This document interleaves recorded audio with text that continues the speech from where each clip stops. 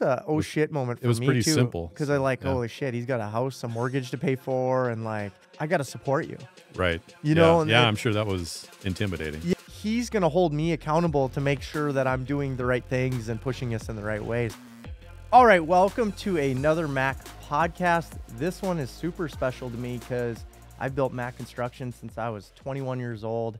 There's been a guy that's been with me for a long time that I'm going to introduce.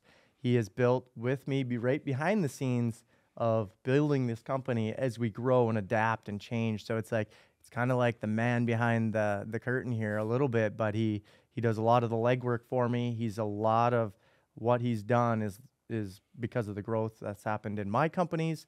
So I want to introduce Mike Nustad, the man, the myth, the legend.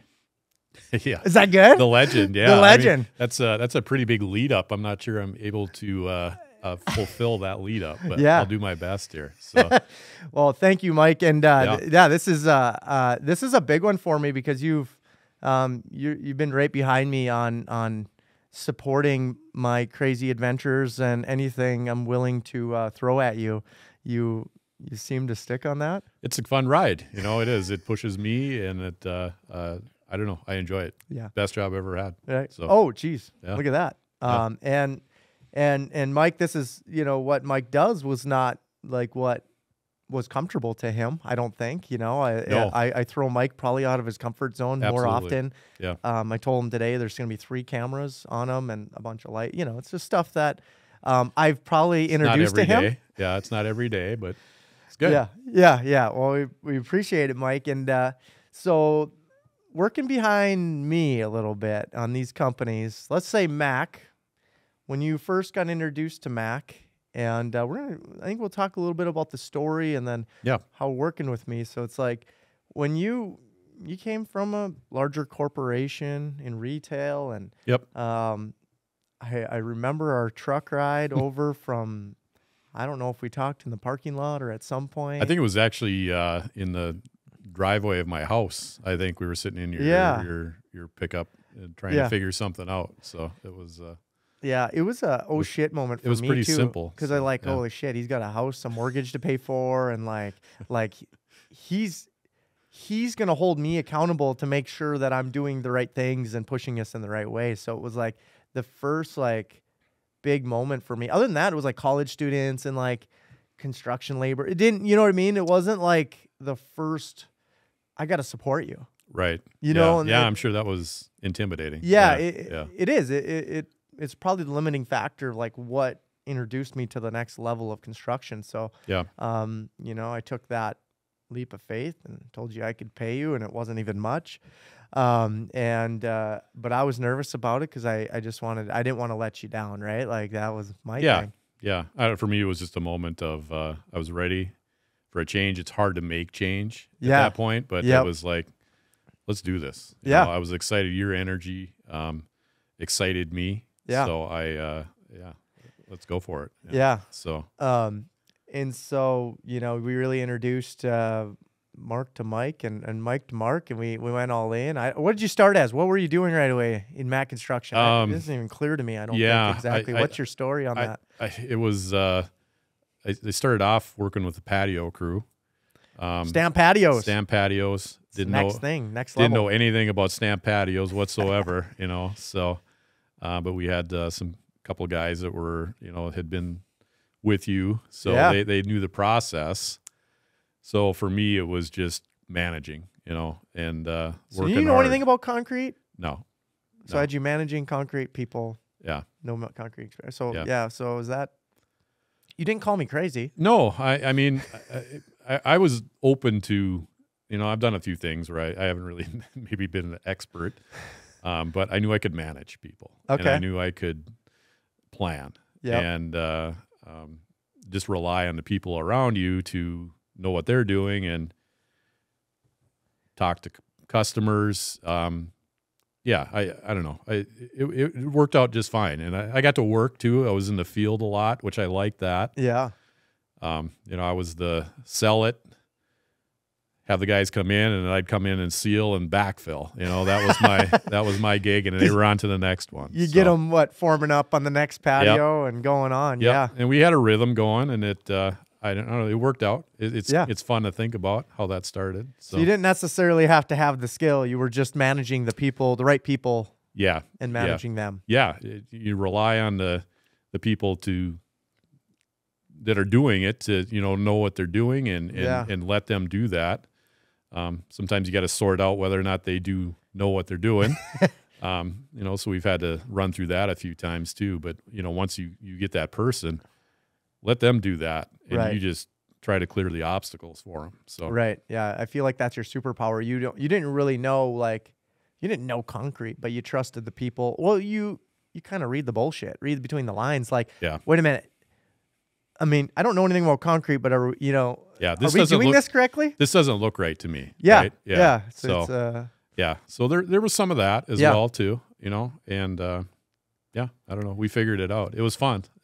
Yeah. So we were, I don't know, 50 patio. I don't remember what we did in the summer. It was like one after the next. It was we tried to line them up, just hope we were making money and turning them as quick as we could. So, yeah. Hoping to make money at the beginning is not the best fashion, but it's sometimes what you had to do. Put your head down.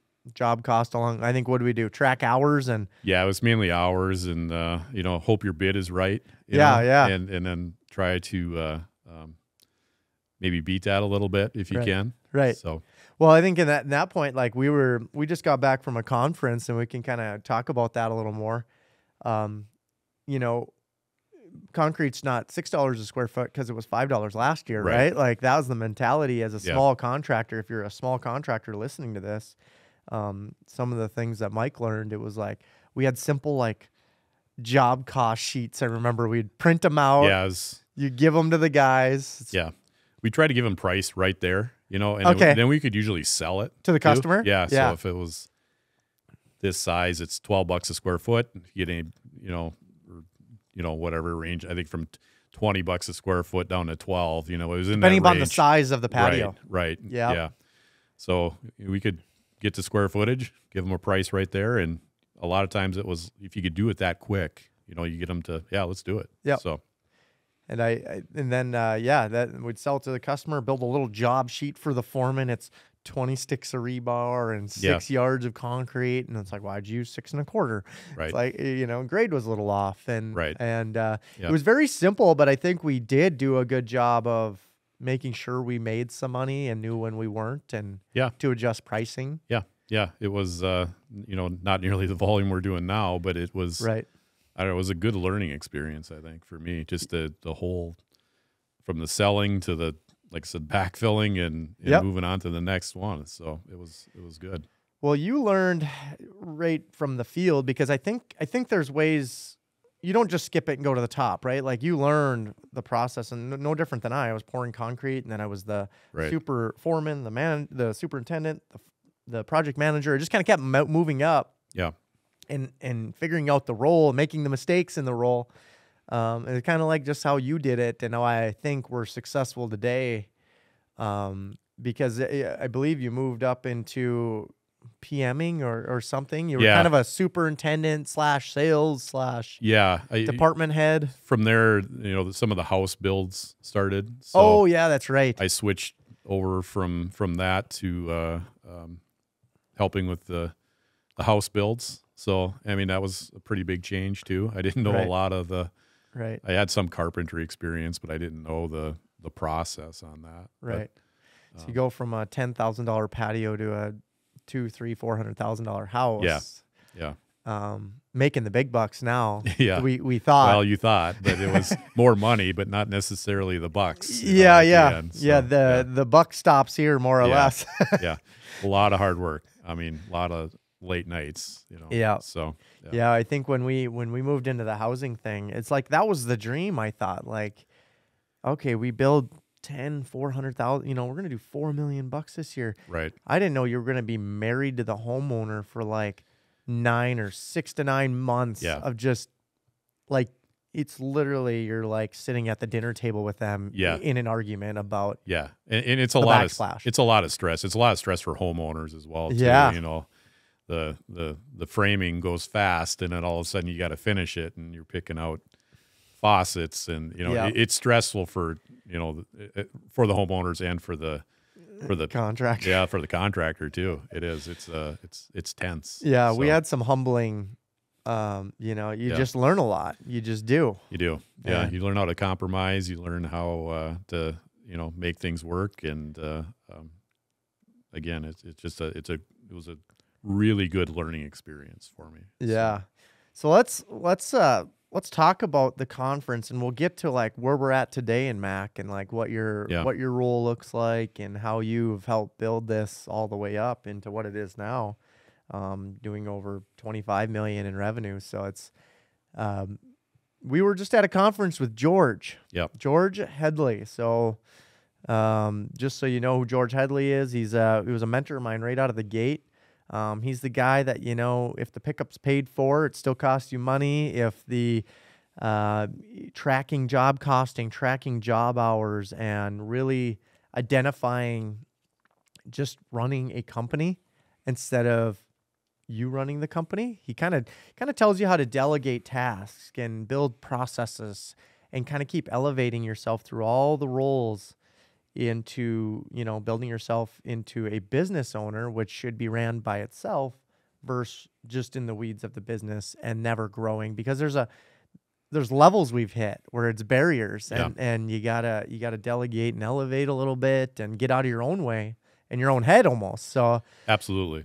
That's where I learned a lot from George. He's mid 70s now. I mean, he's up there, but he gets us around the right people to keep growing us. And what was your take from, we were round table with George last week. Yeah. What's your, I like just George himself. I like him a lot because he's very practical. He doesn't try to fill you with a lot of fluff, and he'll call you out, that's stupid. Why are you doing that? Don't do that. Right. Yep. And to remind you to manage rather than do, that group, I think, is a group of doers. Yeah. And it's hard to step back away from that sometimes. Trying to get to managers. And you just in interacting with a lot of those companies that have been doing this for many years too, they still have the same problem. Yep. Like the owner wants to get out in the field and show the guys how to do it, right? And reminding to manage and trust your people and train them and to work with them. So yeah, because I seen some struggles. It was like, well, the owner wants me out there because he's a good customer of ours and he always has had me. Yeah.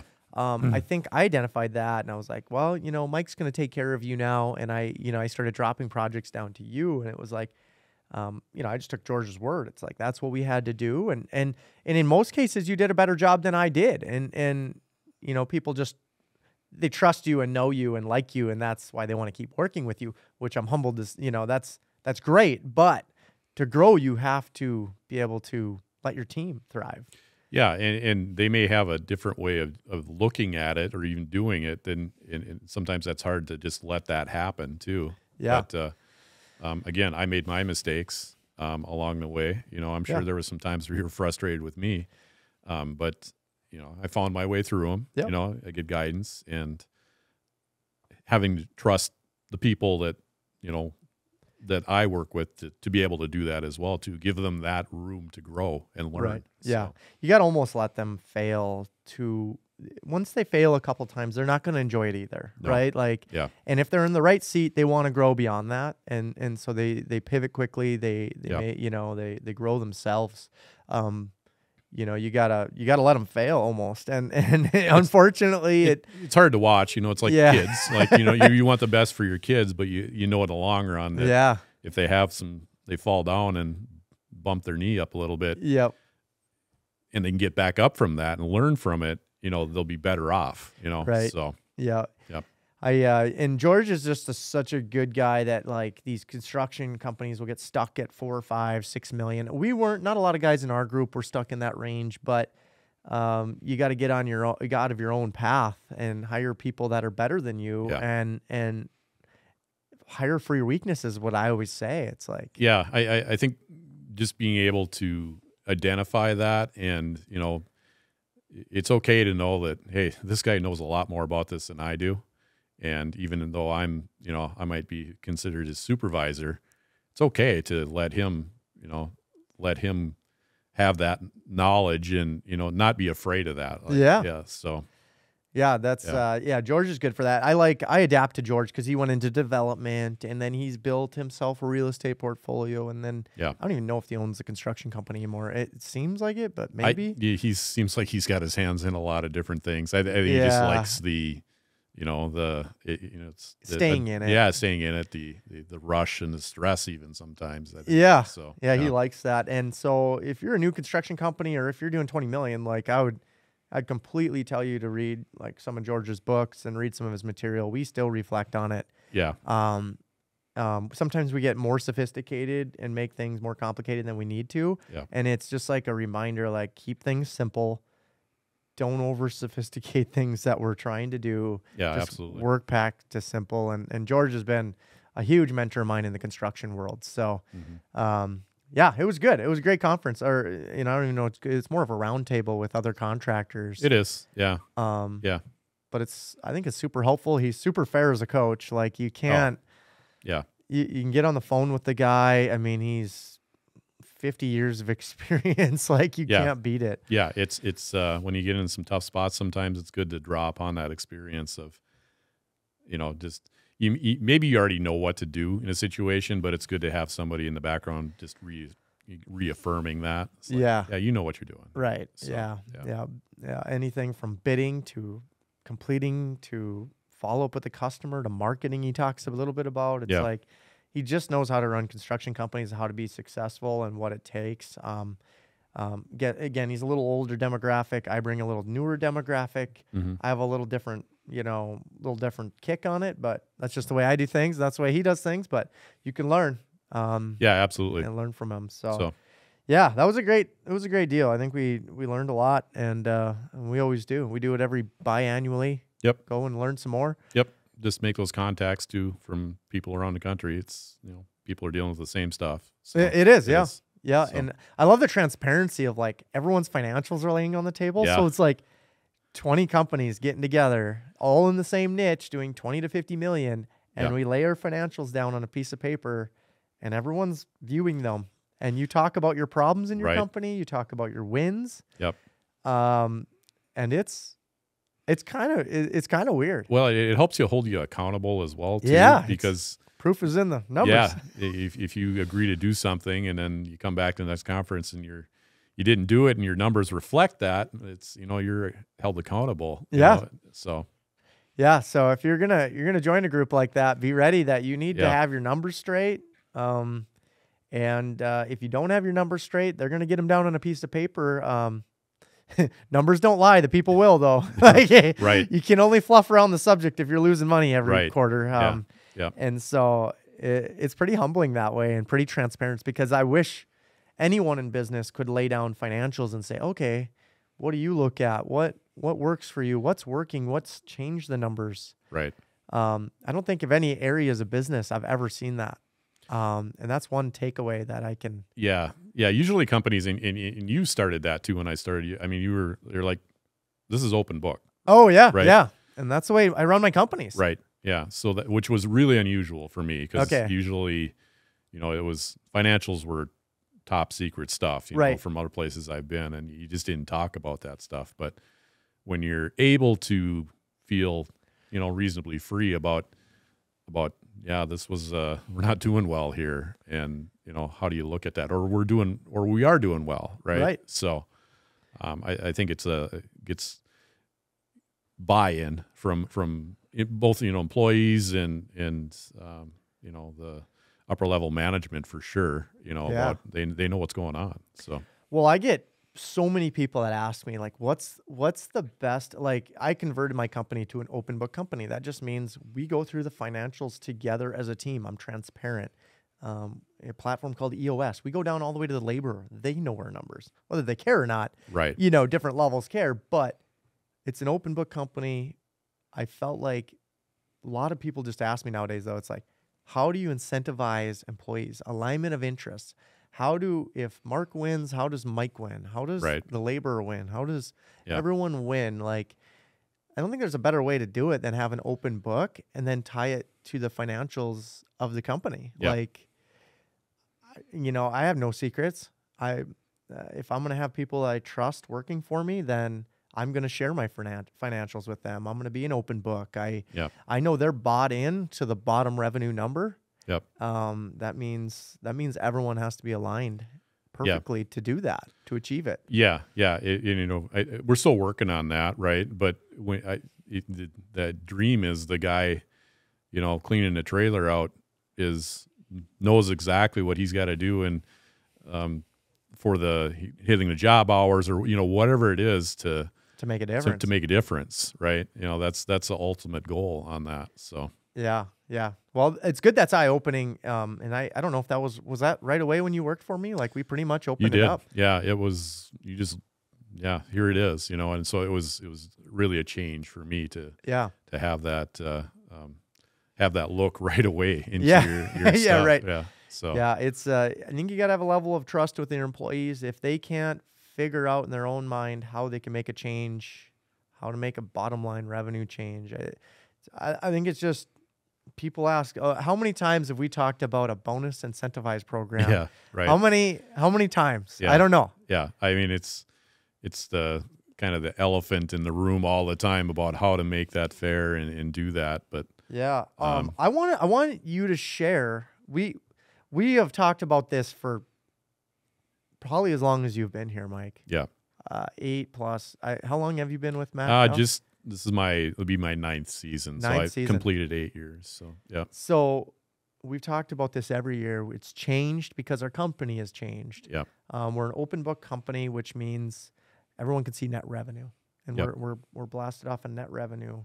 But you got to break it down to more simple for the laborers, hours, how do they affect the net? Talked about some of the challenges as we made our bonus programs. I mean, in all the different ways we've tried to do it. Yeah. And then let's talk about what we've kind of settled on. Probably the best one we feel to date. Yeah.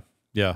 We're excited about it. So. Yeah. So talk about like some of the incentivized, because I get asked this a lot. Like, how do you align interests with the laborer, to the foreman, to the superintendents, to everyone? Yeah.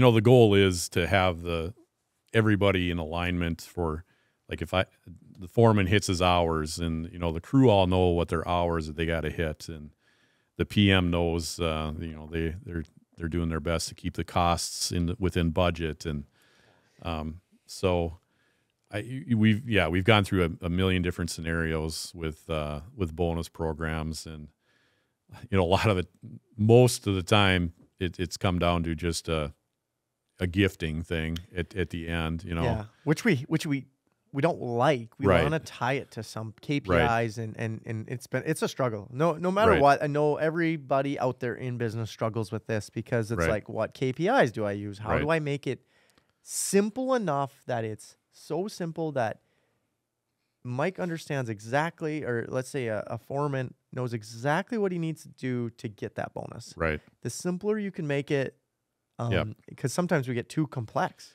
and then we realize, scrap it. It's too complex. It's too hard to figure out. Yeah. Yep. I mean, we've done, I don't know how many Excel spreadsheets of, trying to get exactly and be too complicated, and so I think this new one I like a lot, and it actually came about from talking to another business, person that we work with, and which was cool too. The interaction with the other subcontractors, engineers, and things like that in the area, and that's where this came about. So, the idea that you kind of split up. There's a bonus pool, and based on a percentage of salary, if it's... So you tie it to salary? Right, yeah. Okay. So it's 15-20%, or, whatever it is that you that percentage, somebody makes $50,000 and 20% of that, they're eligible to get through a bonus, so, $10,000. Yep. And then from there, that's broken down into the jobs that you worked on, right? You had direct contact with these jobs that, so 50% of that, 10 grand, right? Okay. If you hit your bonus or you hit your goals, your hours, your profit goals for that job, then that you're eligible to get that. Okay. And then 25%. That's half of it. Yeah, so half. And then the other half, we kind of split up into two different categories again, where it's 25% of that, so $2,500 in the example I'm using, is tied to a personal goal that you want to set. Maybe you want to quit smoking, you want to buy a house. We're going to leave that open to let that employee decide that. Yeah. Set a goal out there and hold them accountable. Yeah. I know you're a big, you like goals. Yeah. And then another aspect of that is, attend a training or become part of a group in town, a construction group or something along that line. Yeah. Something. So, which I always love pushing. Right. I'm constantly pushing. Right. So the company will support a lot of those as well too. If I really want to go to a training and learn how to do this, we send guys to World of Concrete and so that's part of the goal. So 25% of that. So a couple of things, a personal and a business. Right. Business, educate. Okay, cool. Yep. And then the last 25% is like overall company. Did the company hit its goals? Got it. So, and if the first two happen, it's pretty likely that the company's going to hit its goals as well too. Sure. Gotcha. Yeah. Okay. Yeah. Let me break that down just quickly. Yep. So I'm a $50,000 employee. We're gonna dictate a certain percentage, say 20%, like you said, $10,000. Half of that's going to be tied to a metric that I can make a difference on the job. Right. So and that may be different for different people's positions, right? Yep. Like foremen or even labor guys. Yep. Did you hit your hours? Hours, because that's really what we're working at, right? Got it. Yeah, PMs might be different because they're not on a job, but they are managing the job, right? Yep. So did the overall job come in on budget, right? Okay. So, and then we got 25% that's tied to a personal goal and a business goal, and that's either you hit it or you didn't. Correct. Yep. And it's a yes or no. Yep. Gotcha. Yep. And then the third leg of this is basically the rest of the 25% would be basically based on the performance of the company. Right. I think we use a metric, and I don't know what you're using, but I know we always talked about 50% of return on overhead. So if overhead's $1 million, the company would want to net 50% or keep 500. We should net $500,000. Right. And then if we hit that, they'd be eligible for that 25%. Correct. Yep. Okay. Yep. So it's a not only we have different, we have a concrete crew as well too, but we're all one company. Yep. So we want that alignment of the GC and the concrete being aligned, right? Everybody has the same goal in the end, right? Yeah. So got it. Yeah. So anyway, there's your next bonus program. We tied it to their KPI, what they're responsible to do. We tied the 25% to a business personal goal, and then the remaining 25% is based on company performance and how much it net revenues. We use 50% on overhead. Right. That's a little George trick. Yep. Yeah. I liked where you were going with the team aspect, because I think we'll go back into MAK a little bit and your role and some of our struggles today and some of the good things that we've solved. Yeah. That can help a lot of people too.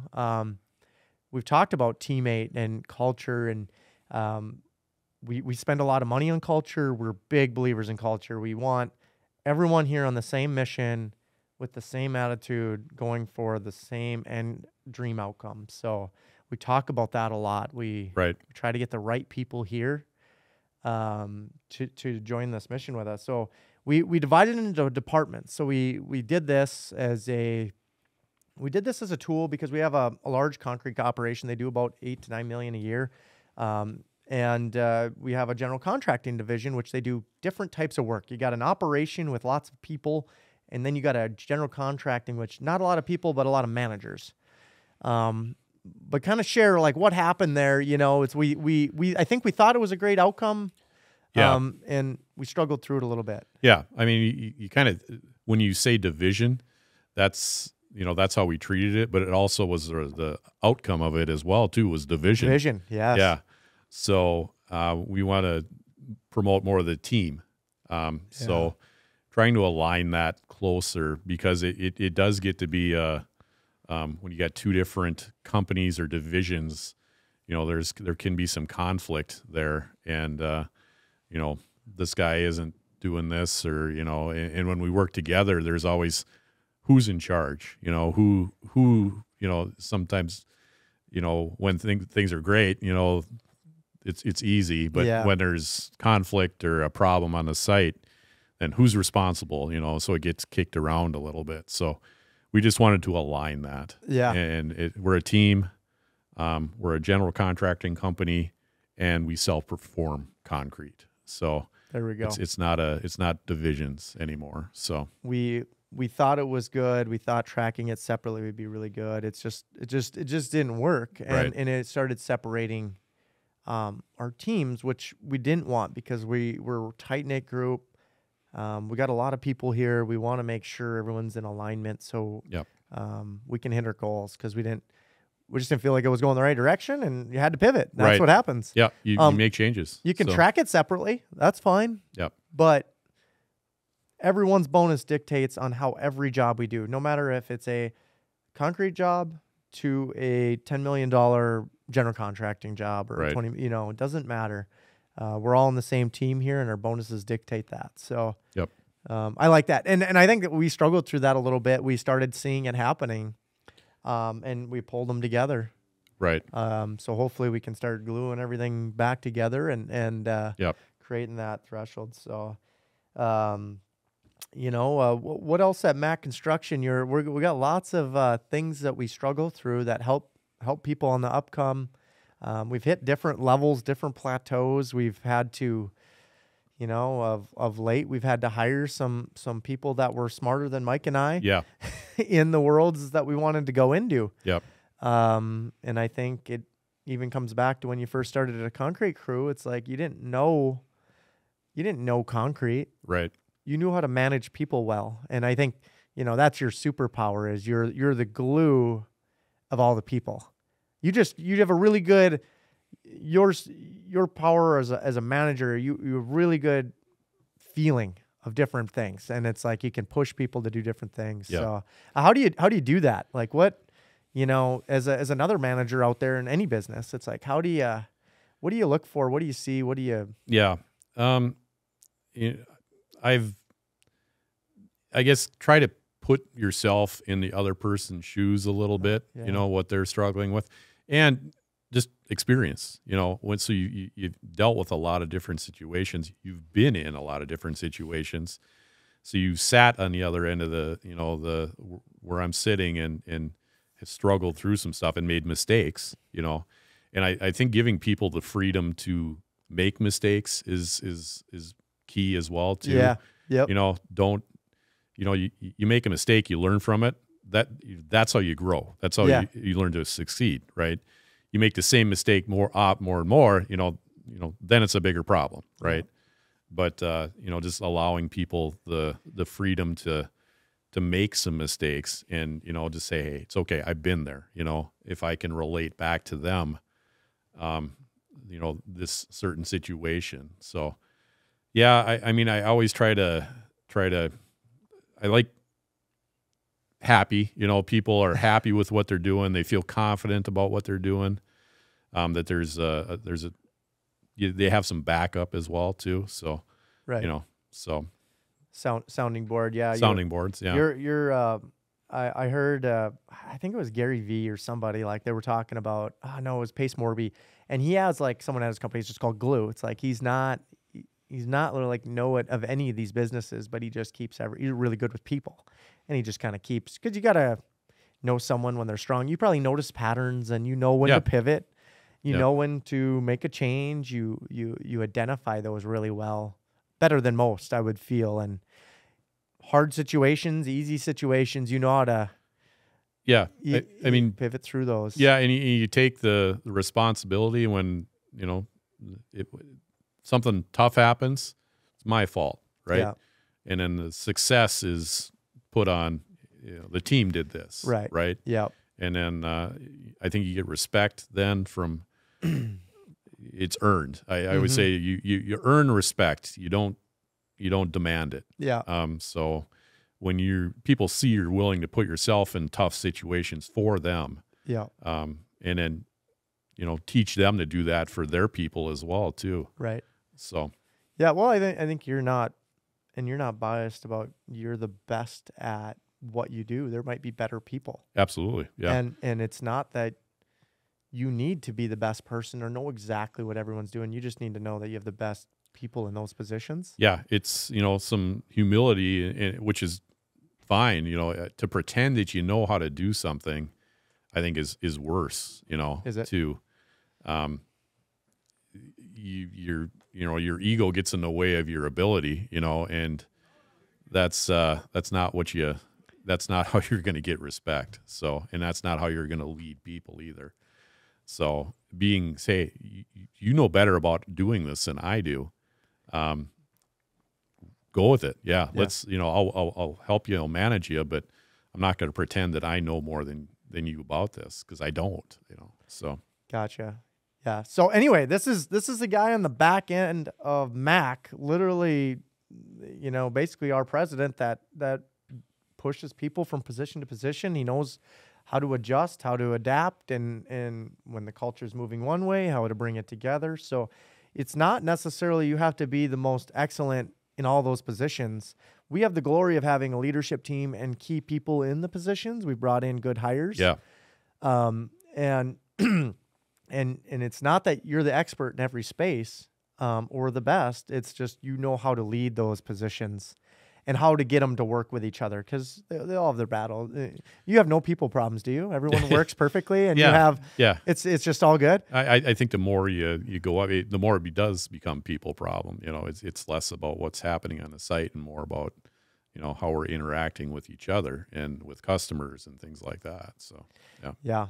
So it's not all just skill based. It's if you just hired people based on skills and not attitude and vision and like our long-term goals, like on board, it's like, you don't have a team. You just got a bunch of robots out there working. Right. And that's not how we work. It's like we want people, we're willing to promote people that aren't even qualified, and we maybe even promote them too quickly. But we take people within and we move them up, right? Like we're a growing company, and that's why we get access to new employees and up and coming talent, because we're going places. That's like my vision, right? Like, I want to do bigger and better things and give Mike bigger and better talent. And I think we can grow that way. Yeah. I mean, the honestly, attitude and our core value too, one of them is tough and resilient. If you got those people, and maybe they don't necessarily don't have a lot of the same experience in a particular position, but they've got the willingness to work and do it.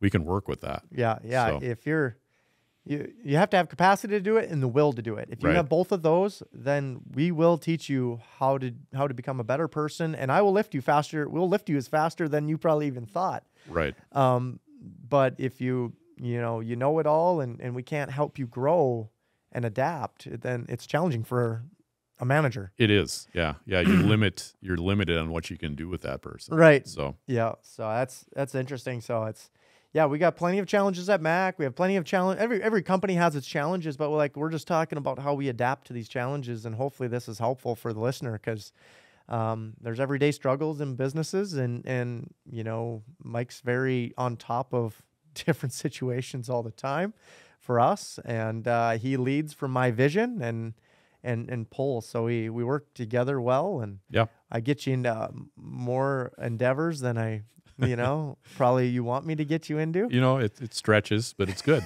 So it stretches. Yeah, it's good. Yeah. So it's good. Well, what's your story, Mike? Well, how the hell did you end up here? What's your background in? How did you get good with people and end up making a $25 million company running the background of it? To me, I think it just started off with just hard work. Who taught you that? Dad, grandpa? What? Yeah. I my grandparents had a dairy farm, and I would work on a dairy farm in the summertime, you know. So I'd be baling hay and shoveling silage, and you know, and my uncle is probably the hardest working man I've ever known. Where he'd farm all day, you know, and then he'd go farm with the neighbor too after he was done farming his farm. And you know, with a dairy farm too, it's 3:30 in the morning and 6 at night. The cows had to be milked. It didn't matter, you know. If the weather was bad or you know, it always had to be done. So I watched that. You know, my grandparents, my dad, you know, he worked on that too, and my dad worked several jobs, you know, and we didn't have a ton, you know. I grew up we lived in a trailer house. You know, it was fine. You know, we always had food, but it was always about working though too, you know. Wow. So I think that just seeing How old that. were you on the dairy farm? You know, my cousin and I were about the same age, so we liked it. We loved it too. You know, we go out and drive the tractor when we're 8, 9 years old, and thought that was the greatest thing ever. You know, Wow. but you know, 8, 9, 10 years old, you know, we'd help bale hay, and learned what it meant to work. Yeah. You know, so I did the same thing, like with horses and cleaning up stalls and stuff. And anytime it comes to livestock, I feel like those guys have to be going 20, like you got to keep these animals alive. You got to treat them well. It's your livelihood. Right. You know? Yeah. So there's a lot of, I'm sure, stuff you've learned out of that. Yeah. It's a lot of pressure. And, you know, I didn't work half as hard as my grandparents and my uncle who worked on the thing, but it sure inspired me to, you got to work hard, you know? Yeah. And there's satisfaction out of that though, too, you know, at the end of the day. So I really enjoyed that. You know, at the end of the day, it was, you know, everybody, you know, the hay got put in the hay mound, so the cows had something to eat, you know, during the winter. So it was very satisfying as well, too. So that's awesome. That any job you can get satisfied with is yep. See what you did at the end of the day, and the thing with livestock, it's like, no, you wake up tomorrow and it's repeat. Yeah. It does not stop. Yeah. It's like, so it's you know, and it's like every day of the week, like, you know, it doesn't stop, right? No, yeah. I mean, my grandfather for 70 years got up at 3:30 in the morning for 70 years. Jeez. You know, there was no breaks. So unbelievable. Yeah. So what did you do? Did you go through high school, or did you skip that? No, I went to high school. So Detroit Lakes is where I grew up. Oh, yeah. So, wanted to be an athlete. That was kind of my big, like, I always wanted to be an athlete. I always wanted to be like the problem was I was really small. Oh. Yeah. I didn't, until actually after I got out of high school that I really started to grow. I was like the shortest kid. Really? Yeah. Through elementary, junior high, not very coordinated. Okay. You know, I'd try out for the basketball team and I get cut, you know, which was hard. Jeez. But yeah. So, but, I just, you know, I wanted to be an athlete. That was, I looked up to, you know, some of the sports guys and stuff like that. Were you like Adam Thielen's mentor or anything? No, but I can appreciate. Adam was, you know, quite a bit younger than me, 3 years right? younger, Yeah, but it's a great story. I love the story. Yeah. Oh, I thought maybe you were like the guy throwing him balls or something. Yeah, no. Okay. He came after me. He came after. Yeah, okay, you paved the way for him. Right. Yeah. Well, I didn't break into that, but I like. I'm competitive. I am pretty competitive with sports, and I like that outlet. Okay. Athletics. There was some things I was good at, you know, but I was never great, you know. So, but I always I wanted to work hard. You know, I'd outwork you. That was, right. Yeah. That was the one thing. I maybe didn't have the talent, but I would outwork you, whatever we were trying to do. That was the one thing I could control. Oh, yep, right. Yeah. And I feel like that was me. I'm like okay at a lot of things, but like not the best, like football player, the best like I just was never the best. And but I was okay at a lot of things. I was athletic, probably similar to you. It's just I knew how to work. Yeah, that was the one thing it could control. So, yeah. So what you go to college then, or did you just skip that too? No, I went to the idea was my parents, I think, had an idea that they wanted me to be in a professional type of work. So I went to school for accounting. Honestly, I identified more with blue collar work because that's where I came from. Yeah, livestock to accounting. Yeah. In construction, that's what intrigues me about the job now. I love it. I love building stuff. Yeah, gotcha. Yeah, but I went to school for accounting. I worked at through my high school and college. I worked at McDonald's, which was another great learning tool for me about that. You get humility. And you learn how to serve people, and you learn how to deal with a lot of different people too, working in fast food. Yeah. And managing people too. So I did that through college. Was not a good student. I wasn't really focused on school. I did enough to get by, but I didn't put in a ton of effort until the last couple of years where I was like, if I'm going to graduate, I better start paying attention to what I'm doing here. So, so I did graduate. So good for you. Yeah, I got my degree. So, woo. And can't say the same. It was tough, but the things I did learn about accounting are really good when I get into the business aspect of things too. So I like numbers too. Numbers. Math in accounting just came naturally to me. I understand that stuff. So I really do like that, which is a big part of construction. Yeah. Too. Yeah. So, I'm a math guy. I almost fail in everything else. I'm not a good writer. I'm not a good science guy. I somehow like economics nowadays because it's tied to numbers. Yeah. We have a similar kind of backstory though, that I think your McDonald's, I was just going to hit that off, serving people. Construction's one thing. Serving people, my wife did a great job with working at a local restaurant and being a server through college. I think almost every college student should do that, so you can serve people and see their issues and know how to work with people. That's a big skill, it is underrated skill that most people probably don't get and should. Yeah. And you get paid. I mean, you get paid okay too. Yeah. I mean, you can. It's looked upon as a lesser job, Right. And the people, but you really learn a lot about managing people too. I worked for McDonald's for a while after college, and my GPA wasn't that high. Guy offered me a job to be a store manager and then do some accounting for him as well too. So.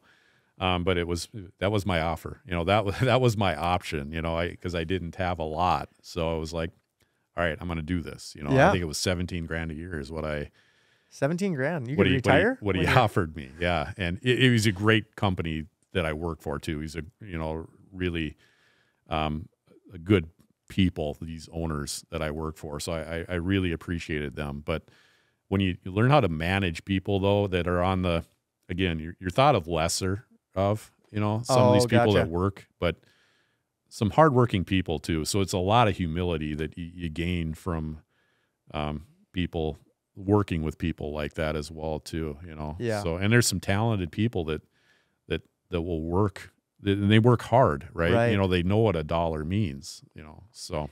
Well, and imagine just from that restaurant experience, not only knowing the serving process, but you had to deal with a manager. There's turnover at McDonald's. Oh, I mean, it's a nightmare. So what are some of those skills like? How did you, I don't even know where to start on how they keep them places staffed. Yeah. It was a constant struggle for me. I was a store manager for a while, and that was the biggest challenge. I can offer you $4.50 an hour, and no benefits, right? Crappy hours.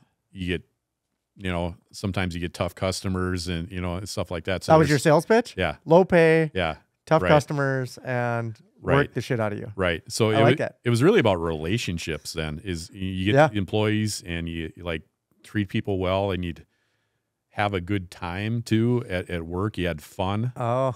So you really had to emphasize that to keep people. You had to give them a better culture. Because you weren't paying them enough. Right.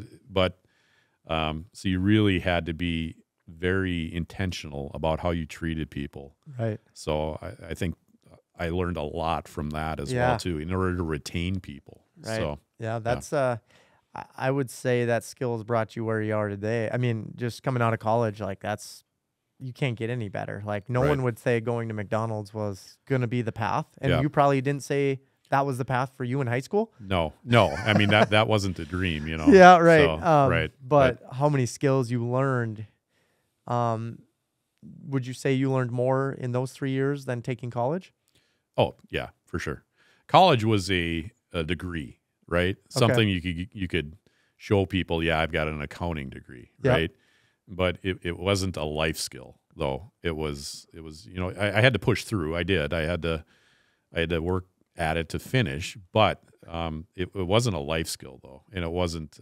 I certainly could have not had a college degree and still, I think, be where I am today. Gotcha. I don't think I had to have it. Yeah, gotcha. And not that education's not important. Like we want our doctors, but like you could have probably learned accounting in 1 year for what you needed to know, right? And graduate. I just think like, well, you got daughters in college now, and or almost through college now. Yeah, one that's graduating with their master's. Yeah, you know how much this stuff costs. Yeah, it's expensive, and for them the path was good. It is, and I mean they're straight A students too. Yeah, you're fortunate. Yeah, I was not. That was not. They probably the case. Have some scholarships going on. They do. Yeah, and it was just they work harder at that than I did. I just didn't have the passion for it. I was just trying to get C's were fine. If I get a C, I was happy. So. And there's a lot of me and you guys out there. I mean, I would say we fall in probably the 75% of people who go to college. Right. I went there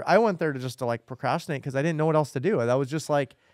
That's what you do. That was the path. I don't want to pour concrete for the rest of my life. So I'm gonna go to college and I'm gonna figure out what I'm gonna be when I grow up. Yeah. It's like, no, it's not cheap when you're not on the smart end of the scale. No, yeah. And I joined the military, and that was paying for my college. Oh, okay. Yeah. So I didn't rack up any bills, and I knew that was going to cover it for me, and that was part of the reason why I joined. So gotcha. Yeah, we could have saved ourselves a couple dollars and a couple beers, I'm sure, each. And yeah. But the path leads you. I mean, right. I wouldn't change it either, though. So, yeah. I learned a lot of things in college. Maybe I shouldn't have learned, and I just didn't know what else to do. There's no other path out there for everyone to take that say, okay, go into the trade school, which is a big thing now. I agree. Yeah. Hopefully those programs make it bigger because we see what people make nowadays this is like foreman for a concrete or even a lead guy. Incredible. Or be an electrician. Oh, be a plumber. Yeah. Or I love the idea of the 2-year colleges. Right. Even for accounting. Right. Nursing, whatever. You go, and that's not, it's not the path for everybody. It's not, but don't limit yourself to a 4-year college. You know, look at some of these trade schools. You can come out, you make more money than, the lawyer or the doctor. Yeah. Because, they have so much student loan debt. You come out of school and you're making $80K. Yeah. So my wife is the perfect example. Went for like business and marketing or whatever, and comes out and makes, a $12 an hour job. Yeah. And it's tough, And now she has student loans, she got car payments, she got rent. It's like you couldn't even make it, and that was 10 years ago. Right. It's like Yeah. It's if you're like the trades, you enjoy the trades, you should look at a trade program. Incredible what we pay these people in construction industry, and well worth your time to look at it. And if you want to be a business owner, what better way to do that as well too? Right. I mean, you work your way up through it. You're already making money. Mm-hmm. You learn the business part of it. Yeah. But then, you own your own electrical company or concrete company, whatever it is. Yep. I mean, I think it's a path that's underutilized and underappreciated. Yeah. So, yeah. People don't want to go to do any physical work anymore, though, is kind of like the area. But man, if you love physical work out of the gate and like you can build a business of this. It's incredible what some of these trade programs. Yep. So anything else happened after McDonald's? What you did the military? You I was in Minnesota National Guard, and it really started off with it was my parents didn't make enough to pay for my schooling. It was on me, but we were in that middle group where I didn't have a lot of scholarship opportunity. We kind of middle class, right? I didn't get scholarships just because of income. But also my academics weren't great either. So my dad was worked at that time. He was a full-time person who worked for the Minnesota National Guard as a full-time person as well too. So he said, you can do this and we'll pay for your schooling will be paid. So it was a 6-year commitment. But I did it, it was, so I ended up doing 11 years is what I did. I re-enlisted a couple of times, That's awesome. But I enjoyed my time there. I learned a lot. I learned a lot about leadership in the military as well too. I went to basic training, a small guy, it was intimidating, but I completed that. That was a big accomplishment for me. I actually did basic training twice. Oh, just for fun? Yeah. Well, it was kind of strange, but it was infantry school in Fort Benning, Georgia. And, I had a problem with, I hadn't shot a rifle a whole lot. And so there's different qualifications you have to do, physical and shooting and things like that. And I could run, I could do push-ups, I could do all of that stuff, but I was having a heck of a time qualifying with my weapon. Could not get through the qualification course, and there was about 10 of us that were having this problem, and it was you were isolated if you didn't qualify. The military's job is to weed out the people that don't want to be there, right? So there was me and 10 other guys that were having a difficult time with this. In 19 years old, away from home, probably for the first time for most of us. So I got to the point where it was like 6 weeks in, and I still hadn't qualified, and they're like, "All right, I don't think you're going to be able to do this." How long is the program? So basic training, I think, was about 10 weeks. Okay, so you're over halfway. Yeah, I'm over halfway. Figure out the gun. I couldn't freaking do it. They had me shooting left-handed, right-handed, and and it got in my head too. So and there was a lot of pressure too that I wasn't doing this. Again, they're trying to weed people out. Yep. And finally, one day there was 10 of us, and they said, "All right, either going home or you're going back to start again, basic training from day one. What's your option, or what do you want to do?" And I got to me, and I was like, there was one of the officers there that had given me a hard time in particular about not being able to, shoot good. He asked me, he thought I was going to say, go home. And I said, send me back. So there's me and 3 other guys that said, let's go. The motivator. Yeah. Was that guy he pissed me off. Yeah. He was like, I'm not going home with my tail in between my legs. Yeah. So started over again. Yeah. At day one. So I ended up doing 14 weeks. You're like, oh shit, day one. Yeah. I mean, it's intense, right? Is it? But ended up with a group that of the drill sergeants are intimidating, but there was one there in particular that took me aside and said, I respect that you didn't choose that going home. I'm going to get you through this. Oh, nice. Yeah. So I had that confidence. So me and these 3 other guys, and we ended up, I started shooting good. So it was just that confidence that he instilled in me, which I still remember too, that this guy took the time to, just say, hey, it's going to be okay. Yeah. And put you under his wing. Yeah. It's something I learned about, not giving up. Yeah. Too. Yeah. Push through. So, yeah. That's, you can almost relate that to business too. It's like, you gotta have a motivator because you're stepping into the cliff of unknown. Yeah. You don't know. Well, you probably didn't know at that minute he probably didn't tell you, I'm going to help you out through this, Mike. He Right. wasn't warming you up. He was trying to get you to say, I quit. Right. And move on. That's their job. Yeah. Like you said. Yeah. It's their job and perseverance, you know? And, Yeah. and so that was a big lesson for me about that. Cause to tell you the truth, I wanted to go home. I was tired of it. You know? Right. But, it was like, no, I'm not going to let you beat me. Right. You know? So, Yeah. So you turned it into pure motivation Yeah. and you were like, I'm going Yeah. to freaking prove you wrong. yeah. Yeah. I'm going to prove you wrong. Competitive. And I was a leader too for Oh. that. You know, I ended up being squad leader and stuff like that. And, you know, it was very gratifying when I graduated from that. Yeah. Yeah. You know, so. Yeah. That's humbling when you can freaking persevere through something and then succeed, right? Like, Yeah. But of course, you know, no one sees that. You're just the overnight success that just made it through it. When you talk about it now. Yeah, it's your failures that really define you. I think it is. Right. You get back up. Right. Yeah. So, Yeah. Cool. That's an awesome story though. It's like how that shaped you too. So you were 19. Is that like right before the McDonald's thing? I was still working for them at the time. I was So you left. Yeah, I was just Okay. left. So I spent the summer in Georgia for Wow. that. So, yeah. That's really cool.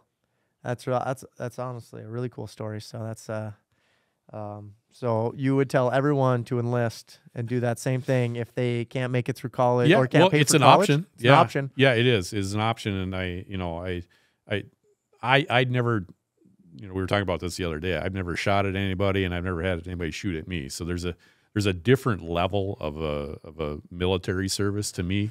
You know, those I have a high respect for people that you know were in the mix of that stuff, but I still have a lot of I learned a lot, and I learned a lot about sacrifice, and you know you're willing to sacrifice for other people, Mm-hmm. you know, and that was I took that seriously, you know, that you know when called upon I would, you know. Yeah. So No, that's it. That's a great leadership story, and like just shows you like, you know, that everything your experiences are who you are today, and we're doing big things in construction now today, Yeah. and we're just there's plenty of days we could say we're gonna quit.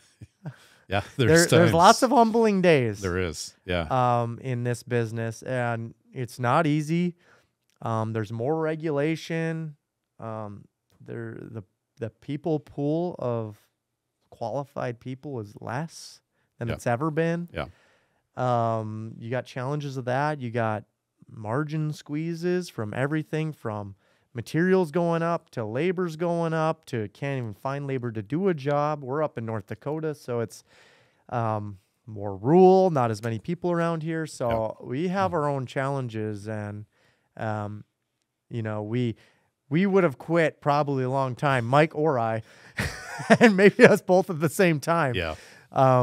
Lots of times, actually. You know, there was plenty of challenges we've faced. Yeah, I see, you know, a lot of people don't see with Marc and Chelsea as well, too, that, I mean, I'm sure there's been times where you're like, this is not worth it. You know, Yeah. I can't, how much I can take of this. But, so, yeah, I know full well that you deal with that a lot and Yeah. have dealt with that a lot. So, yeah. I just don't use the word quit. I just try to find my new motivation, kind of like you in the military. It's like, Yeah.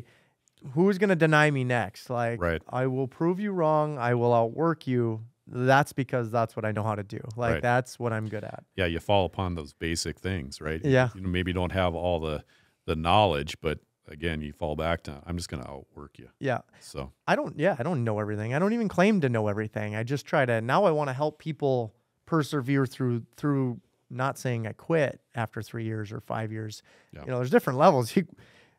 Challenges just get bigger. The problems get larger. You got to be able to solve them quickly, adapt, and just persevere. yeah.